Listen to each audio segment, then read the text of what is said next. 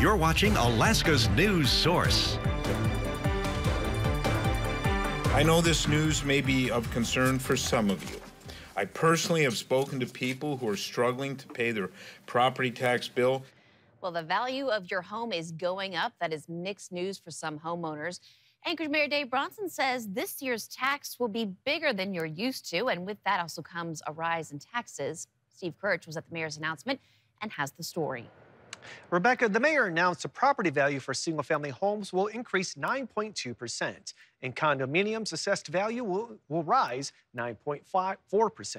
I had the opportunity to talk to some homeowners today to see how they feel about the news. It just seems unreasonable the way that property values are increasing every year by the amount that they are. It's worrisome that there might be another bubble on the horizon. Well, I'm still generally of that increasing value is good when I ultimately sell my home. Mixed reaction today from Anchorage residents regarding the mayor's announcement. The mayor said this is the continuation of a trend here in Anchorage. In 2022, assessed values increased by 8.8%, and in 2023, 2.7%. So for all of you who have purchased a house or who purchased a house prior to 2020, this is good news for you. At the announcement, Municipal Assessor Jack Gadaman said Anchorage has seen a relatively strong demand in the last year for housing, combined with a low housing inventory. Both of those are components that push prices upward. Addressing concerns about this increasing property taxes, Bronson said assessments are just one factor in determining someone's tax bill. The budget, or spending, also plays a critical role.